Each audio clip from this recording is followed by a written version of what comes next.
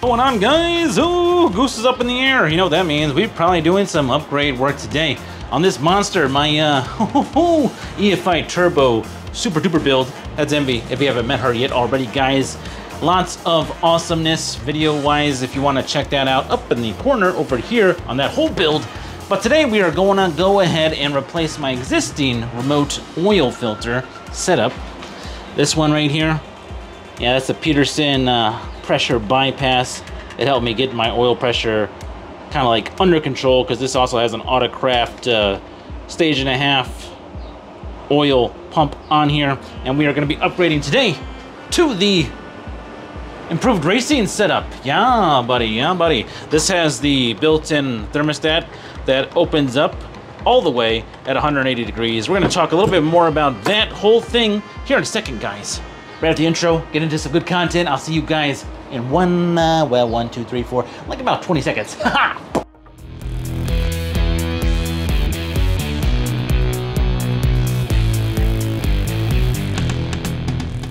Oh, baby. Yeah, you guys can go ahead and soak up the sexy for a second.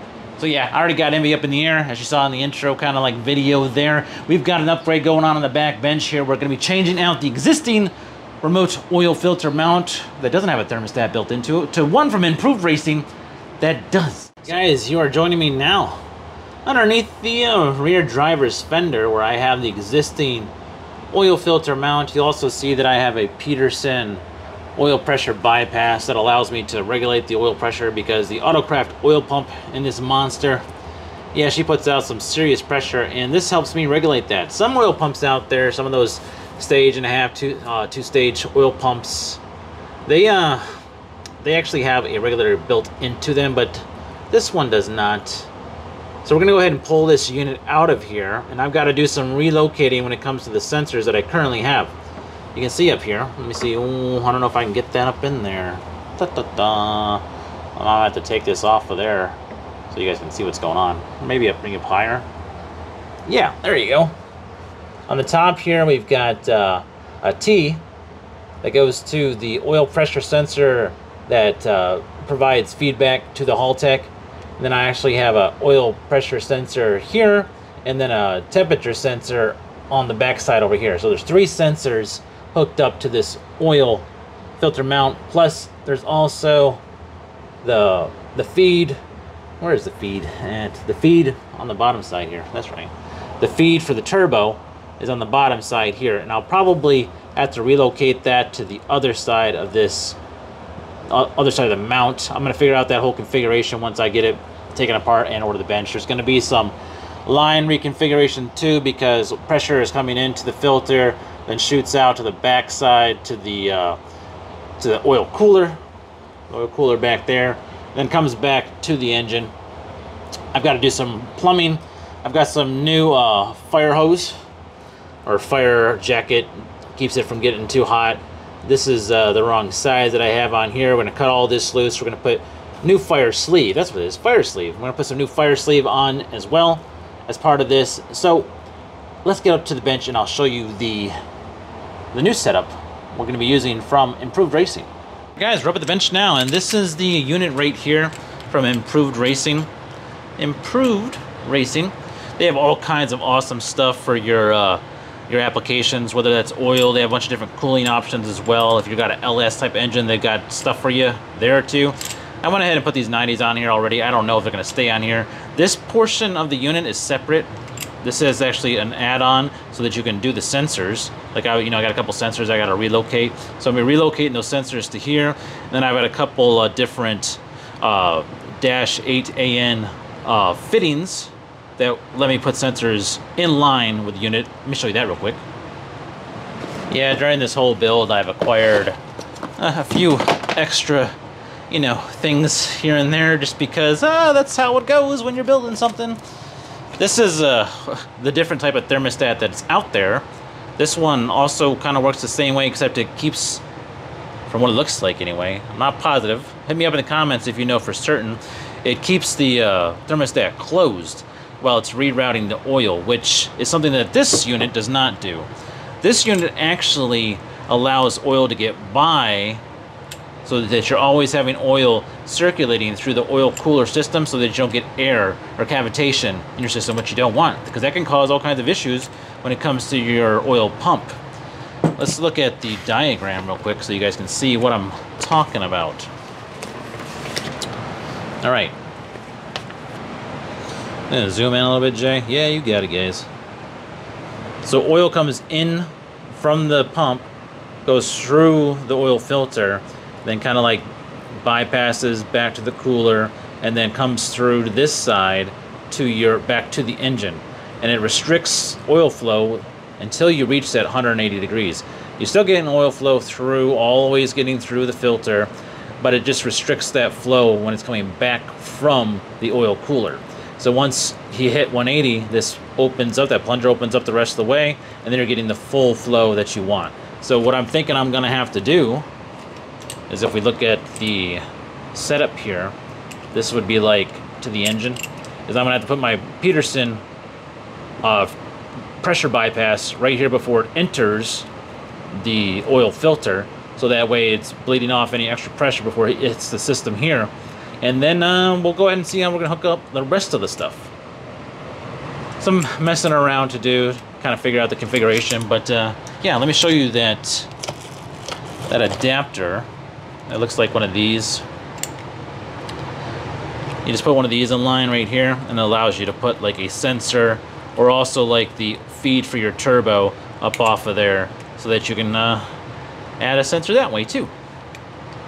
All right, I got some work to do, guys. I'm gonna pull off the old unit, and then I'll bring it back over here once I got both of them next to each other, and we can kind of figure out how the configuration is gonna be. See you in a second. Well, guys, we have got a downright mess created over here, as it normally happens, but I've got the new remote oil filter mounted to the CB Performance kind of like bracket that you guys can pick up. That's like 20 bucks from CB Performance, but I've got the sensors off to the back side the way I wanted to. I had to notch out this a little bit to get that to fit right. I'll show you from this side. See all the sensors. So yeah, there you go. Oil pressure sensor to the Haltech, oil pressure sensor to the Idiot light for the, you know, just regular VW one. And then on this other side is the oil temperature sensor that goes to my VDO gauge, or is it VSP? Yeah, VSP gauge, and the dash cluster. There is one piece that I do not have for my puzzle, and that this little piece right here that goes to a 10AN. I need a 10 ORB, and I don't have that, so I need to get a 10 ORB to 10AN, so I can go ahead and mount the Peterson oil relief valve on this side. And then we will be good to go to put it back in the car, but I'm gonna have to order some parts and then get back to work. It should be pretty quick. Like, this is it right here. Whoa. 10AN ORB to 10AN ORB on a swivel, so that I can put that right on here and connect it to the Peterson oil relief valve that helps me regulate that pressure, oil pressure coming out of the Autocraft oil pump that's on my baby over here, the Monster. Ho ho ho! So I'm gonna do a little time lapse action. I gotta take this 90 off of here and remove this off of there, so I can go ahead and just twist it into position. That's just the way it has to happen, baby. And then yeah, you guys can watch that, and then you'll join me after that time lapse underneath the fender. I'll go ahead and put this back into position, and we can start replumbing some lines. Oh yeah, baby.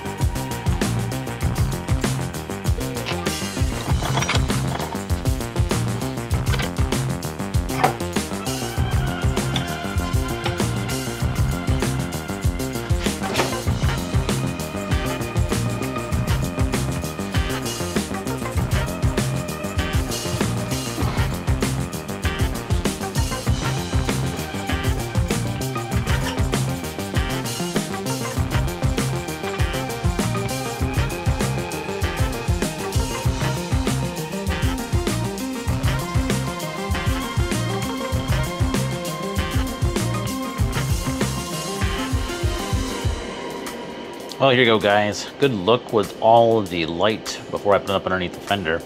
What's really cool about the swivels, though, too, is like it all moves nice and freely. So, like, if I need a little extra room and I had to tilt it this way a little bit, that's not going to be a big deal. I don't think I'm going to have any clearance issues when I stick this up underneath the fender, but the swivels are nice. If you guys are curious as into what this line is here, I'm sure you can tell just by where it is grounded at or located at. This is a ground, sensor ground. Aluminum does not provide a ground whenever it's connected to stainless steel or connected to anything. Aluminum doesn't ground. So you have to provide an external ground or an additional ground for your sensors. And this ground goes to here. That T is stainless, so it's stainless, it grounds all of that right there. This sensor over here has its own ground, so I don't need to provide a external ground, but this TEB sensor here, and then the let's see, pressure sensor on this other side also doesn't need it, so good to go. Bueno, no problem. Cool. Well, guys, I've got it all back together, and I would like to say it was an easy thing to do, but it is dark, so it was not easy. Let's grab a light and take a look at what's going on. Yeah. We got to do the startup and check for leaks still, but got all the new fire sleeve installed too. I think it looks way better. Hey, I know, right? It's like mad scientist like stuff going on back here. All these oil lines. They're not all oil lines. I got a couple boost lines down here for the boost solenoid. But yeah, for the most part, these are all oil lines. Let me crank this light up a little bit, and then we'll do a little look around and then a cold start. And try not to like fume myself out to death up in the garage. Woo, sorry about the bounciness. Up in the garage, guys, because yeah, give you that backed up optical super zoom. There it is. Now, isn't that a lot of stuff? So let's just talk about it for a second. Some of the stuff I ran into.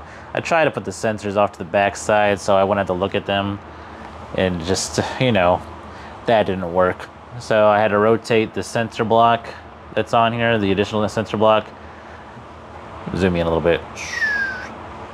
The sensor block right here, I had to rotate it this way, relocate a couple of the sensors. Well, this one had to flip the T, put the larger sensor on the outside because the plan didn't work the way I wanted it to. Of course, I had to drill the.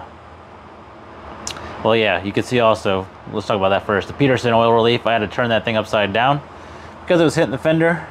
Yeah, buddy. It's hidden in there amongst the spaghetti that's going on. Had to turn that upside down so it wouldn't hit. I had to re-drill a couple holes to move the mount down in a little bit.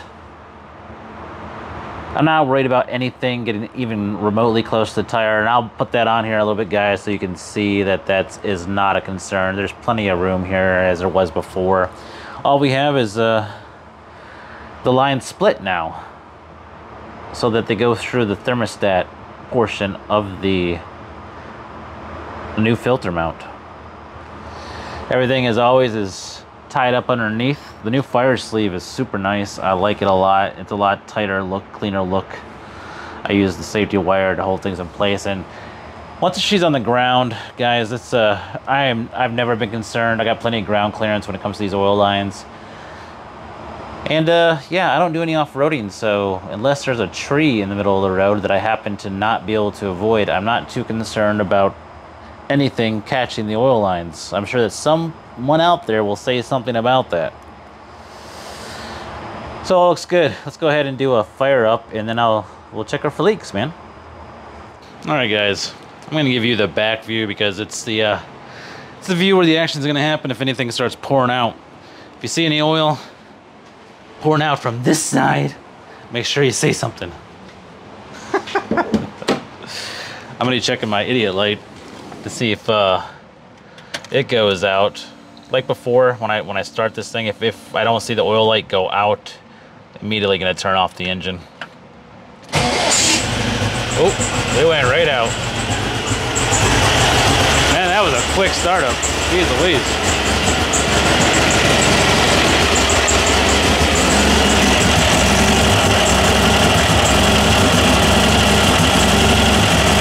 I don't see any leaking yet. Normally once it heats up, that's when you're gonna see any kind of leaking happening. Woo! My e-brake isn't working on the passenger side, so that's great. Oh yes, smells like gas in here for real. Let's take a look, guys.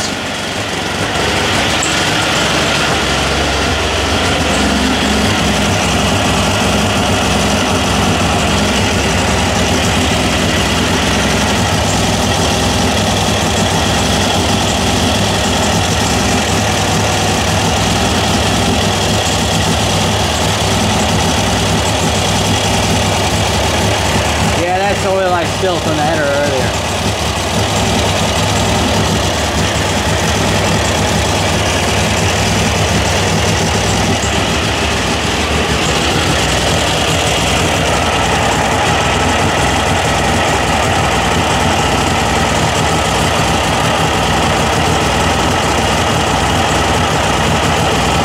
I love that throaty sound.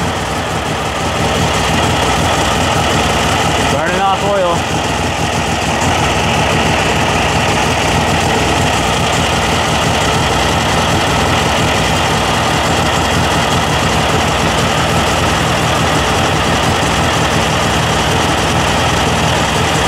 Any leaks. Let me shut her down, and then I'm gonna pull her around so I'm not smoking myself out. Ever know? Do do do do do. Got this song stuck in my head.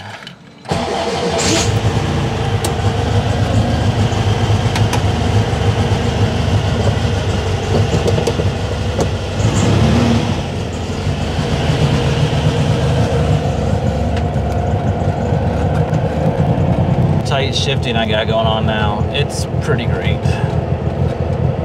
Looks like it's already heating up faster. Holy spagolies.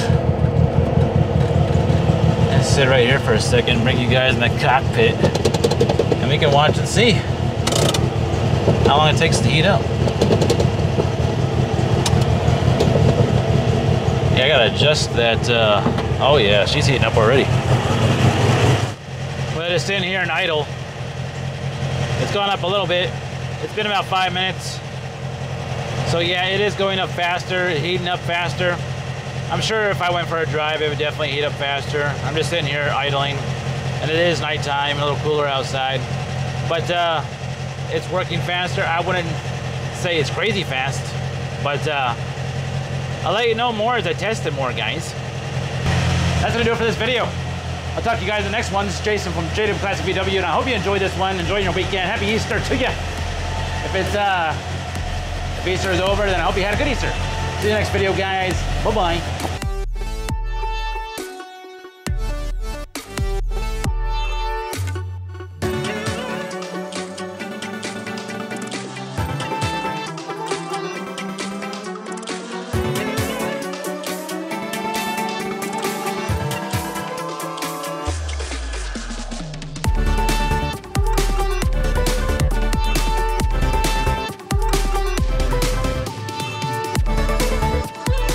15 minutes of idling and it's starting to creep up above 120. Yeah, it works. I haven't seen it above 120 unless I go like on an hour drive.